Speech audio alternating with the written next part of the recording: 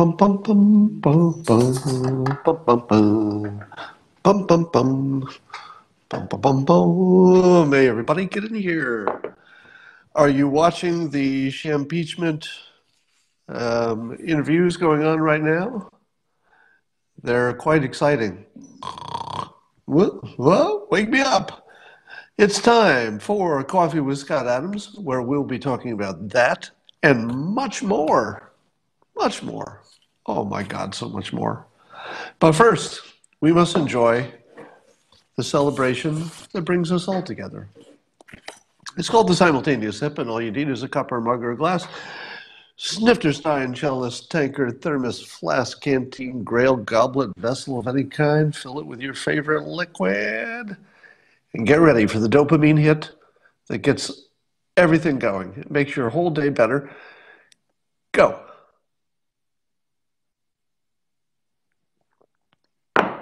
Ah, so good. So good. All right. Well, so if you've been watching Vindman's testimony today, here's what he said. Now remember, Vindman is sort of one of the most key witnesses. And he had reported that the Ukrainian phone call was, quote, inappropriate. Inappropriate. And why was it inappropriate? Well, he explained that today. He said that a bipartisan or having any kind of a partisan investigation by Ukraine, in other words, it would look partisan if they were looking into Trump's opponent in the election. He said that that would put them at risk for not being supported by Congress. And if Congress doesn't support Ukraine and Ukraine is a bulwark against Russia, that can be bad. So which part of that is impeachable? None of it. None of it. He's sort of their key witness, and it just turns out that inappropriate is a difference on policy and a difference on priority. Now, let me ask you this. If your job is to make sure that Ukraine policy gets done right, if your job is to make sure that Ukraine stays a good bulwark against Russia, and by the way, if you were born in Ukraine, Vindman was, I believe he was born in Ukraine. So it was during the Soviet Union, and his father left the Soviet Union with Vindman. So he's got a real dog in the fight here. He's sort of anti-Russia. So here's the thing. How often, in your experience, has a subordinate said that the boss doesn't have his priorities right because the boss's priorities are not the same as the employee's priorities? How often does that happen? Probably, if any of you are at work, it's happening within 10 feet of you. Probably every one of you has complained about your boss having his priorities wrong. And the nature of those complaints, they're always along the lines of, I think the boss should put more priority on my project. Because if the boss puts more priority on somebody else's project, well, that's inappropriate because mine is the good one. Now, the thing that Vindman, and let me say that all of this suggests that Vindman is good at his job, all right? So if it sounds like I'm throwing Vindman under the bus, I'm doing exactly the opposite. Vindman's the guy you want on your staff. He's fighting for his project. He's saying, let's make my project a priority. I know you got some questions about Ukraine, but let's keep my project the priority because it's the important one. Good employee. I would keep that guy. Wouldn't you? I remember, I'm going to tell you a story, true story. One day in my corporate career, my boss's boss, who was like a vice president, I guess, needed to go to a budget meeting in which all the different departments were arguing about who should get how much budget. And of course, the nature of the budget conversation was that you were each fighting to get as much of the budget as you could because it was a limited pool. You just wanted to get your chunk. So the boss's boss couldn't make it, so he sent me. So he sent me to argue on his behalf for the importance of the budget for his department. And I got in the meeting, and whoever was running the meeting said, well, you've asked for this amount of money. How important is this? And I'm sitting there, and somebody asked me about this big budget item that I'm supposed to be defending. And they say, how important is this compared to these other things we're doing? And I sat there and I thought, it's not. It's just not. I'm sorry. I'm here to defend it, but when you compare it to these other things, they look more important to me. How happy was my boss's boss when I left that meeting and he learned that I had given away his money because the thing he was asking for was less important, objectively speaking, than what the other departments said they needed the money for. Well, let's just say it wasn't the happiest day of my career. So here's the thing. Vindman's job is to fight for the priorities that he believes are true and they're about his project. And he did. I think Vindman's an A+ employee. Vindman never said the president should be impeached. Vindman never said the president didn't do his job. Never said that. He basically complained about the priorities and the policy. Now, the president, apologism 101, that's a block word, so I block people who use that because it's just such a low level of comment. You're an apologist. You're an apologist. So here's the thing. So the president thinks or thought that Ukraine's involvement in the election 2016 and maybe future involvement and Biden's connection over there were worth looking into. Now that's a different priority than Vindman's, and Vindman was thinking he had a few moves. Who was right? Who was right? Was Vindman right that it was a risk we shouldn't take because it could affect bipartisan support in this country for Ukraine? Was he right?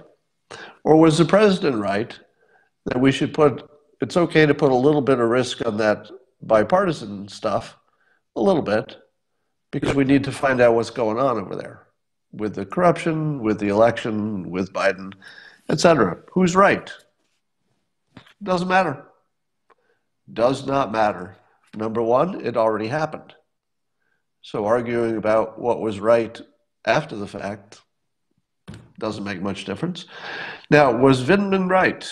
Because the president asked Ukraine to look into this. I think Ukraine kind of said they might. Has Ukraine lost bipartisan support? I don't think so, right? Was Vindman right that Ukraine would lose bipartisan support because the president asked Ukraine to look into it? Now, they didn't really look into it as far as I know, and they didn't announce it. But was Vindman right? Well, he was not right about how it turned out because there seems to be no difference in support. But he didn't say it's definitely going to go wrong. He talked about it in terms of risk. So was Vindman right that it introduced some risk? Well, I would say so. I think that's fair. And I always advise people, don't think in terms of you're definitely right or you're definitely wrong. With a lot of this stuff, it's all about risk and risk management. Vindman's risk management said, protect your project, protect your priorities, protect your job, protect the country. Vindman legitimately was talking about a priority that is important to the country. So again, I'm pro-Vindman so far. He looks like just a guy who was protecting his turf, doing his job, and legitimately thought that Ukraine was an important priority for the country. All good. No problem with that at all. But it kind of comes down to who gets to decide where the country puts its risk and its priorities for international stuff. And as it turns out, It's the president.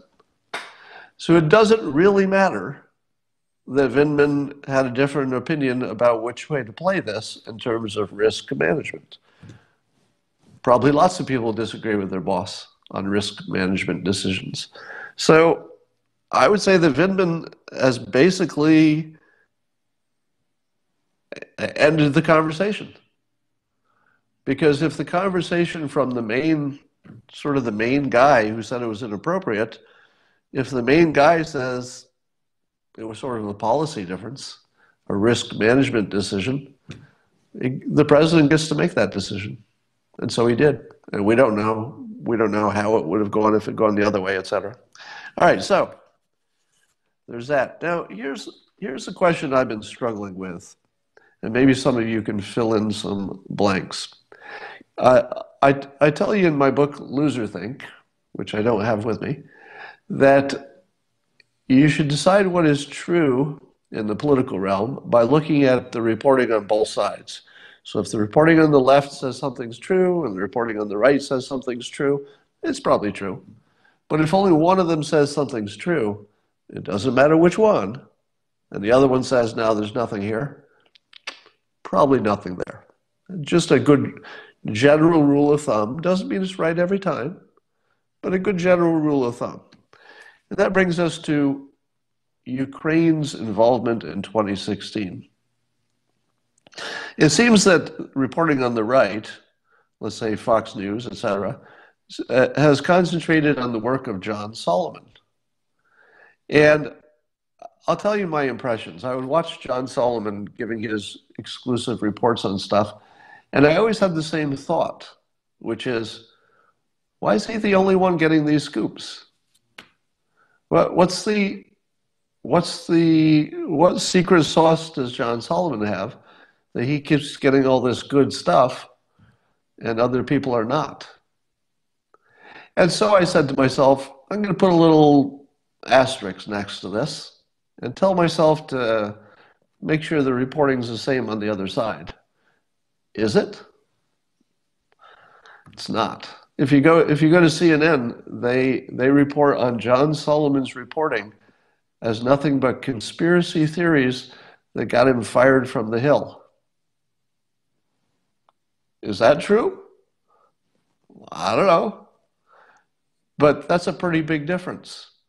Fox News says these are scoops and maybe there's something there, or at least they have said that in the past. And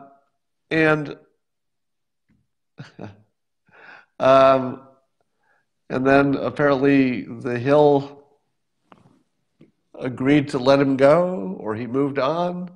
But apparently there's some indication that the Hill was not happy because they moved his reporting from reporting to opinion. They started labeling his reports on Ukraine as opinion. That was his own publication. Now, so I'm seeing in the comments, just so you know that I've seen them, I'm seeing that you're saying that there are other people reporting stuff. Sarah Carter, Strahan, and I think you mentioned somebody else. I've not seen any of it. So I continuously watch the news, and I'm not aware of one credible sounding thing about Ukraine. Why is that? Why is it that I can watch the news all day long and I'm not personally aware of any credible story about Ukraine doing anything? Why is that? Well, it's not being reported on the left as even being credible. So here's a good test for you. George Webb, somebody saying Stossel.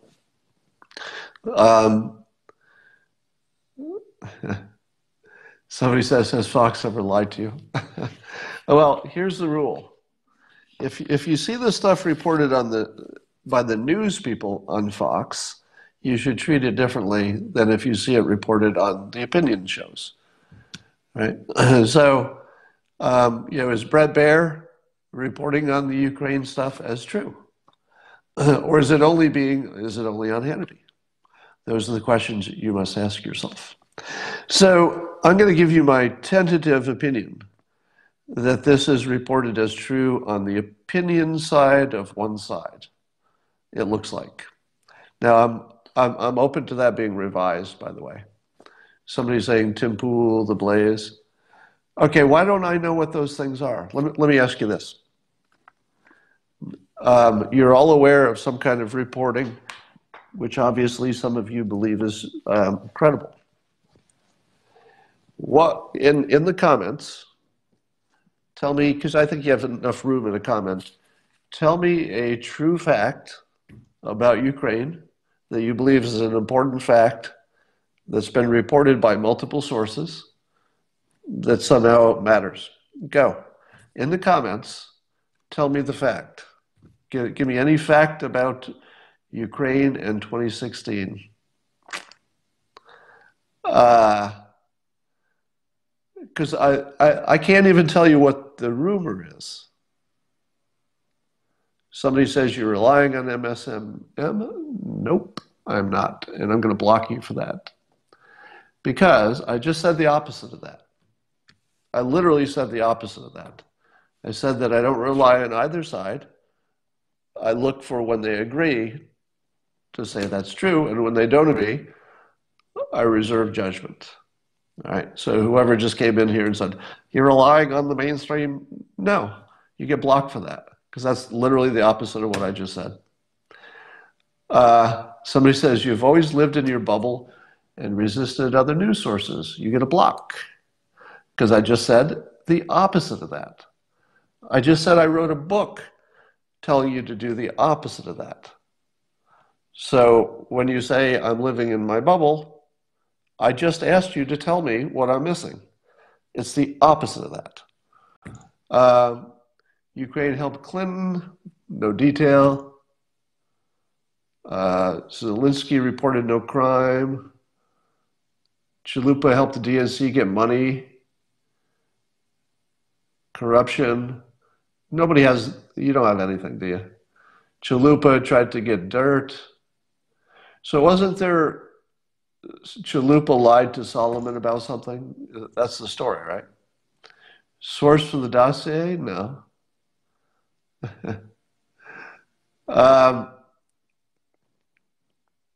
So look at the comments. How many of you are convinced DNC employee Alexander Chalupa's DNC worked with Ukraine government for dirt on Trump? And what? Found nothing?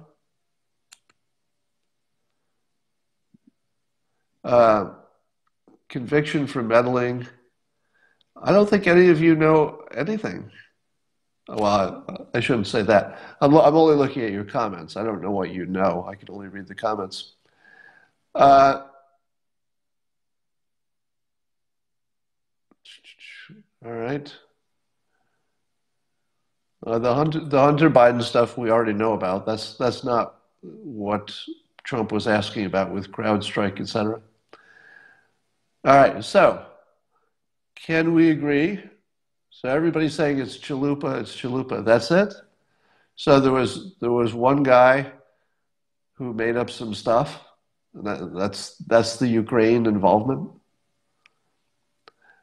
Have you watched the Glenn Beck whiteboard? I did. I watched a little bit of it. I would worry about something that's so complicated it can't be explained. And so, but I want you to watch what just happened. So there were many people following this who said, "Oh yeah, there's a verified, lots of reporting on this Ukraine situation." And I ask you what it is. Just a simple statement. What is the Ukraine thing? And it was just word salad in the comments. There's not one of you who has anything except some guy named Chalupa talk to somebody. That's it. Somebody named Chalupa talk to somebody. That's the Ukraine stuff.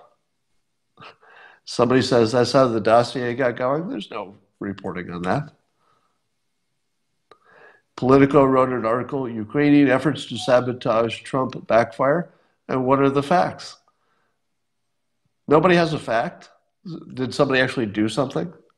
All right. So let me leave it here. There are enough of you who are saying there's something there and referring to articles that I'm going to guess There's more to this than what I know. All right, you happy? Are you happy if I admit that I need to find out more about it? So you don't have to yell at me because I'm admitting I need to find out more about it. But the fact that you're all pretty sure something's there and yet you can't state it in a simple sentence kind of is a really, really strong tell that there's nothing there. Doesn't mean there's nothing there. But when you see this many people sure of something that they can't explain in a sentence, somebody says, you cannot reduce this to one sentence. You can if it's true. Here's how you can reduce it to one sentence. Somebody bribed somebody. Somebody planted a story in the press. Somebody put some money someplace that it wasn't supposed to go. It's easy. If there's something real there, it can be explained in one sentence. The fact that you need Glenn Beck's whiteboard to explain it might mean that there's something swampy there and everybody's connected, but I don't know. If you can't make it make the point briefly, it's probably not real. That's a good lesson too. Now, let me say with complete clarity, I'm open to learning that there's something really there. I'm open to that. Why haven't I heard it yet? You got to ask yourself, how much news do I have to watch before I can hear anything? I've not heard one thing on it. All right. That's enough on that. I know what you want to talk about. Representative Eric Swalwell.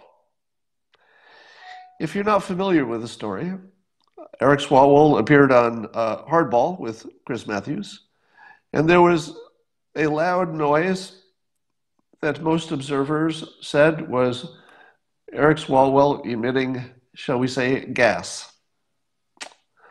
Now, I've listened to it, and my first reaction was, that's not real. That's not really, it sounds exactly like it, and it looks exactly like it.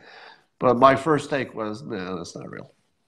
Now, the official explanation is that Chris Matthews back in the studio dragged his hardball mug across the desk, and it made a sound like that was poorly timed with Eric Swalwell's comments, and so it just looked like it or sounded like it.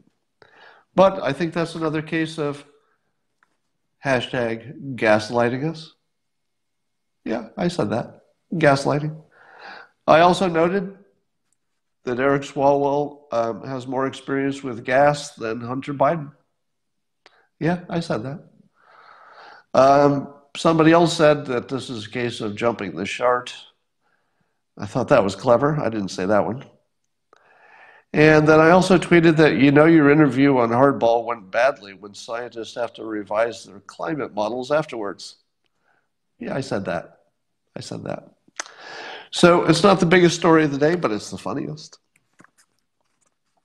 So let me say again, I don't think that was an actual fart on national television. I think it was just a weird coincidence that sounded like it. All right. There is questions about Trump's health because apparently he went to some medical facility which was unplanned. And apparently his schedule has been light recently. And so I said to myself, well, if there's something wrong with President Trump, and first of all, if it's something minor, let's say he has the flu or something like that, I would understand why he wouldn't want to share it. Just sort of lay low until he feels better. So I wouldn't be surprised if it's just some ordinary thing he just doesn't need the public to know about. That would be my guess. But I went over to his Twitter feed with the following question. I wanted to see if he's been tweeting in his own voice lately. You can kind of tell the tweets that have gone through staff because they tend to be, just retweets of things with maybe one sentence, kind of playing it straight. The really edgy, provocative stuff, the stuff with misspellings especially, you can tell is directly from Trump. So I went over to his Twitter feed to see if there's any direct stuff, or does it all look like staff? And it kind of all looks like staff tweets to me. So David Pakman quite fairly asked the following question. He said, "Where were all the people, getting on Hillary Clinton for her health? Where are they now? Talking about President Trump." Well, nobody talked about Hillary's health more than I did, and here I am. So David Pakman, and for all of those who say to me, Scott, why are you so partisan? Here you go. I think there's probably a health issue with the president. I think his lack of tweeting suggests it. His lack of appearance suggests it. I have no reason to think it's a serious problem, and certainly we didn't see any signs of it in his public appearances, in my opinion. But it's a question. It's a fair question, and I hope we get an answer to it. And I hope he's fine, of course. But it's more likely something minor than something major. We would have seen signs of it, or we would have heard something. All right. Here in messages from the other movie, here are some things on the CNN website. I love reading their commentary, especially the opinion pieces, because they're just so different than what you see on the right. It just feels like you've entered a new world. It's almost like going to another country or something. So here are the sort of things, it doesn't even matter who said it. They're all of their opinion people are the same person, at least in how they sound. And they were talking about the president's visit to the doctor, I guess. And this opinion person says, any human being would suffer seriously under such stress and become subject to all kinds of symptoms, panic attacks, stomach woes, headaches, anxiety. Does that sound like Trump? I told you when I met with him in person in the Oval Office last year, one of my takeaways was he was the most relaxed person I've ever seen in any job. He didn't look like he had a problem in the world. I've never seen anybody less stressed than Trump in the Oval Office. He just seemed like he was taking everything in stride. And he said before he kind of likes the fight. So while I don't disagree that he probably yells and stuff behind closed doors, I think he kind of likes the job. I just don't think he's worrying himself to death about any of this. But then the CNN opinion piece goes on and said, last week was one of the worst of his presidency. And they're talking about the impeachment stuff. And I thought to myself, really? I thought last week nothing happened. The worst of his presidency? He couldn't possibly be worried that this impeachment thing is ever going to reach any kind of completion and actually remove him from office. He couldn't possibly be worried about that, could he? I suppose if it's you, you'd be worried about it, right? If you were the president, it's hard to be objective if you're in the job. But was it really one of the worst weeks of his presidency last week? I don't think it was even close. I don't think anything happened last week.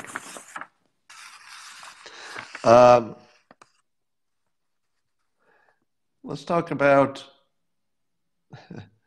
I saw Newt Gingrich talk about the Shia impeachment as the theater. And, I've been saying that for a long time. It really is theater. And if you see it that way, it's kind of fun. If you see it as some kind of a serious political something, well, then it's alarming. If you took any of it seriously, it would be alarming. But I don't take any of it seriously. Let's talk about China.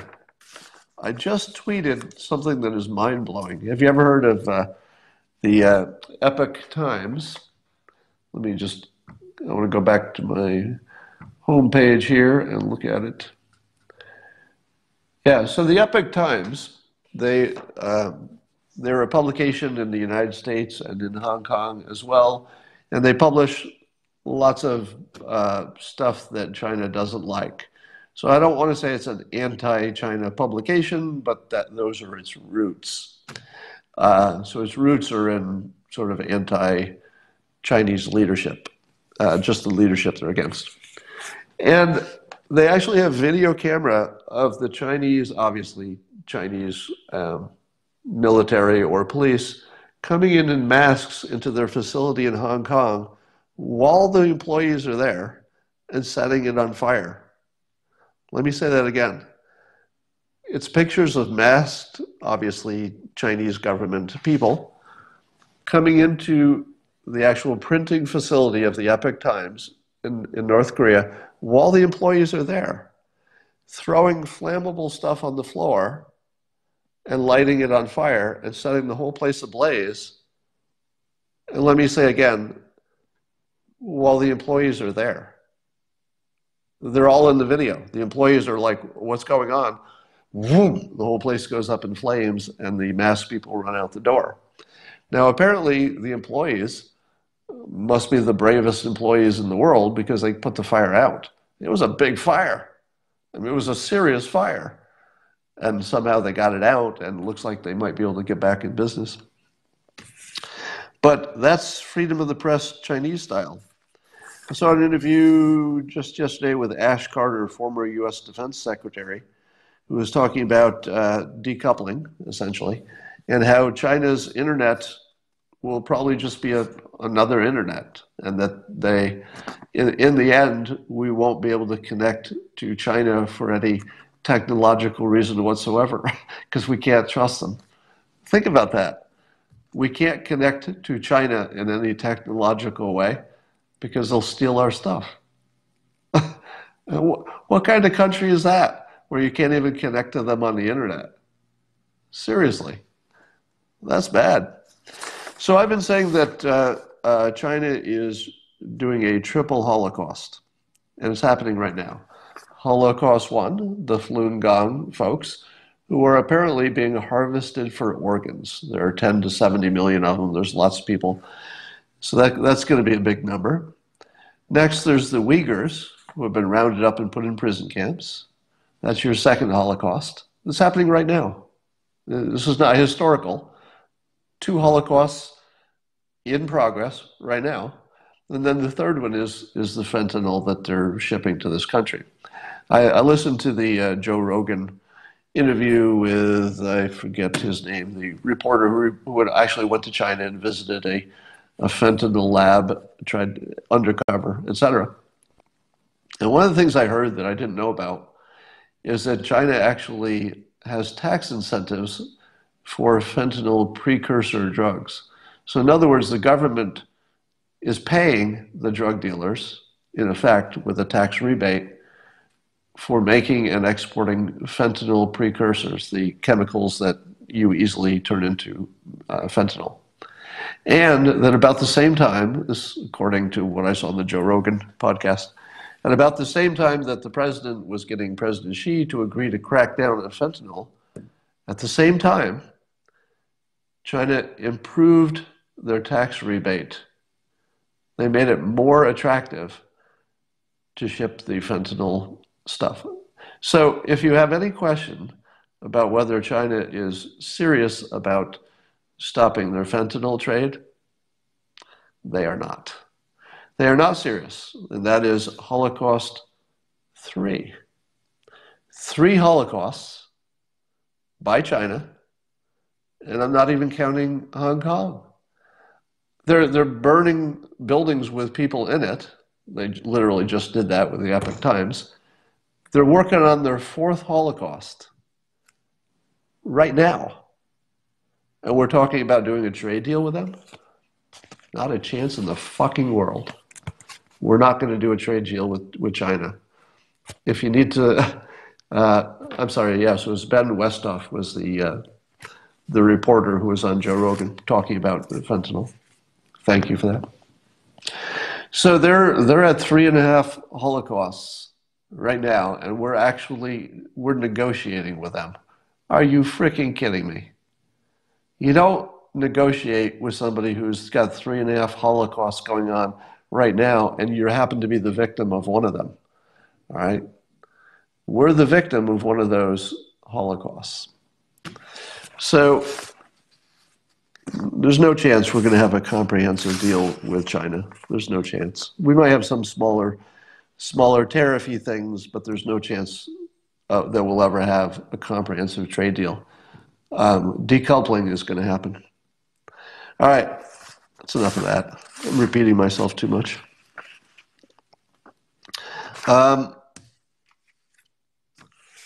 In the last 10 minutes, has anything happened in the Champeachment Theater? Somebody says, Americans choose to use fentanyl. Well, that's one of the things I point out in Loser Think. So whoever just made that comment, I'm going to make an example of you. Sorry. One of the worst forms of Loser Think is to pair the problem with the solution. So if with the fentanyl situation, people say, hey, the problem is the people who take it. That's the problem. If they would stop taking it, we wouldn't have a problem. Well, that's true. If people stop taking fentanyl, it wouldn't matter what China does. But it's loser think because addicts don't stop taking drugs. I mean, some do, but it's not realistic. It's not practical. One should not expect that the users will just stop taking fentanyl, stop taking drugs. It's ridiculous to even make the comment that the problem is the individuals. Yeah, it's true. It's true that the problem is the people taking the drugs, but that's not where the solution is. The solution is going to be maybe something with treatment, something with legalization, something with cutting down on the demand. Now, personally, the reason that I want to crack down on China and their dealers is not because it will stop fentanyl in this country. I don't think it will. It's because they're mass murderers. If you thought that bin Laden wasn't going to kill anybody else, would you say, well, he's not going to kill anybody else? Let's just let it go. Let's let him live. I think he's done killing. He's sort of done with that. We'll just let that go. Of course not. If somebody's a mass murderer, and the fentanyl dealers have killed tens of thousands in this country and continue to kill tens of thousands every year, you don't say, well, I guess they're done now because China decided that they're not going to do that anymore. No, you kill them anyway. You still got to kill them because they're mass murderers. I'm very, let's say, I'm very, what's the right word? Very interested in the idea of complete drug legalization in this country. If we legalize drugs, we would get rid of the Chinese fentanyl problem and the cartel problems all at the same time. Now you say to yourself, well, wait, Scott, legalizing marijuana is one thing, but legalizing everything from meth to heroin to fentanyl, well, that's just plain crazy, Scott. But that's why you can test things. Yeah, people are mentioning Portugal apparently has success with that. But I always warn you that what works in another country doesn't mean it will work here, because there are enough variables that are different. You still need to test it. How hard would it be to get one state or even one city to test it? Can we not find one city or state that wants to test complete legalization combined with medical treatment, et cetera? Not one. There's nobody in the United States who's stepping up and saying, dear federal government, if you let us, we'll test this for you. Nobody? Nobody? Seriously? One of the biggest problems in the country is fentanyl's killing more people than guns. And there's no state that's willing to say, oh, we'll test it for you. We'll just do a limited test. We'll see if that works. If you're not testing it, you're not doing shit. You're not working on it. You don't care. You're doing nothing. People ask me, hey, Scott, stop being such an apologist for the Trump administration, etc. Well, let me crush you here for a moment and say the Trump administration is not offering in any way, they're not proposing to have a drug legalization test, a little trial. If they're not doing that, they're not doing the minimum thing to demonstrate competence in that area. Is that clear enough? The minimum requirement to demonstrate competence, not even being great, but just minimum competence would be to be floating the idea of let's be able to test somewhere to see if this legalization thing makes any difference. See what it does. If you're not even looking at a test, I'm sorry, that is incompetent. There's no other way there's no good spin you can put on that. That is absolutely incompetent. Likewise, you're seeing the Democrats coming out and saying, hey, let's legalize marijuana. The Trump administration is just sort of quiet on that. That too is incompetence. There's no other way to spin that. The Trump administration just has to say, let the states deal with it. We're going to take that off the federal docket. It's not going to be illegal federally. We'll just get out of that business, leave it to the states. Easy. Politically, socially, criminally, in every way, that would be the smart thing to do. And 100% of the people watching know it's the smart thing to do. You wouldn't even I don't think anybody would complain. And yet, you don't see the Trump administration doing it. Incompetent. So I would say in the domains of health and drug policy, the administration is incompetent. And I'm starting to think that on the question of nuclear energy, even though the Department of Energy is doing great stuff, so at the non-presidential level, I would say that the Trump administration is really doing well, promoting Generation 3 and 4 nuclear stuff. But it's not coming out of the president's mouth, and that's a big difference. So I would say that on energy and on climate change, whether you think it's real or not, nuclear energy is still the solution you'd want to pursue. So I'd say that the president is not competent on that topic. Because competence would be for him to say on a regular basis, let's push all of our energy sources, because it doesn't matter what you think of the Paris Accords, it doesn't matter what you think of climate change, we need a lot of energy and we need the clean kind, and the only way we're going to get enough is if we push all of our sources. Nuclear is a big part of that. If you see the president say that, then I'd say, oh, okay, that's a good job. But short of that, that's not competent.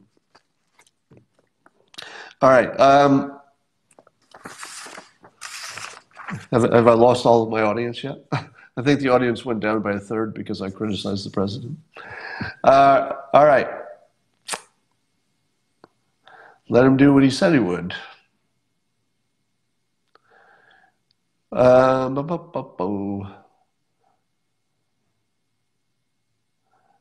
I'm just looking at your comments here. There's an upcoming Richard Jewell movie. That would be interesting.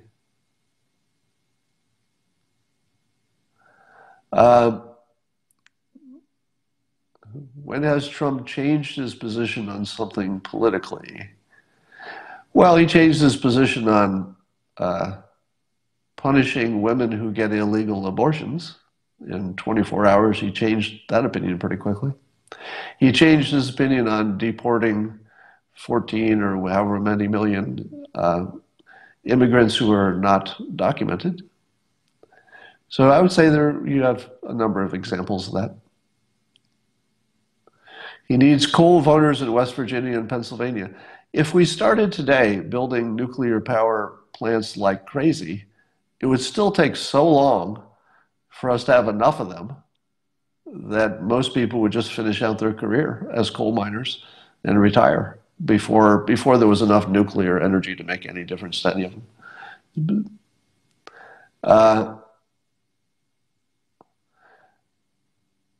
This criticism is good, somebody says. Vaping. Yeah, I have not commented on the vaping thing, and it's because I'm too biased. I'm too biased. And I'll tell you why. I watched my stepson go through his problems with every drug you can imagine. And he vaped like crazy. And he would argue with us that the vaping was keeping him from smoking regular cigarettes. Except he was also smoking regular cigarettes. So basically, the vaping was just so he could do it inside as well. Uh, I think that people, and I don't know this, so somebody who, maybe Dr. Drew or somebody who knows a lot more than I do about addiction can answer this.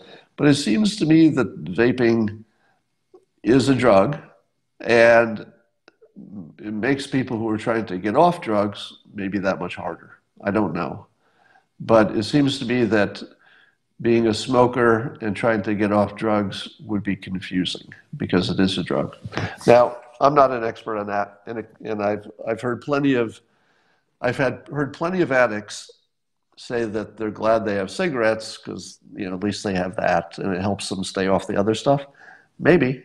I'm no expert. It could work both ways. It could be for some people having a little bit of a vice, even though they might get lung cancer, is better than being an addict. It might be that for other people, if you have a little bit of anything, it's just a slippery slope. But here's my opinion. I hate vaping. I hate it. Like deep in my bones, I hate it. And I have to admit, when people do it around me, I have a reaction that makes me need to leave the room. It's just personal, emotional hatred. But it's because of my experience. It's not because of the vaping. So I don't have a scientific opinion. I don't have a legal opinion or a policy opinion on it. I hate it. I don't want to be around it. And if it became illegal, I would listen to the griping about it. I would understand that certainly there's an argument to be made that it helps you get off of regular cigarettes. I think that's a fair argument. I wouldn't criticize that at all. But I can't help how I feel. So I'm trying to separate for you my opinion, how I feel, with what makes sense or what's logical. Logically, I get the argument freedom is good. Logically, I get the argument it could help you quit regular cigarettes. Logically, I get the argument that the problems probably will be isolated and it's the secondary market stuff or the black market stuff. I get all that. That doesn't change the fact that I hate it. So, just being honest. All right. I believe that's all I got to say. Vapors are exhaling nicotine at me. Is that true? I don't even know if that's true. Somebody's saying that in the comments. Somebody says legalized drugs except vaping. Well, remember, if vaping were illegal, I suppose we'd be getting it from the cartels. So, yeah, there's no point making it illegal. Is that loser think? Well, I think if you know that the science or the facts are on one side and yet you feel a different way, as long as you're aware of that difference, I think you're in reasonably good shape. You can't change how you feel sometimes.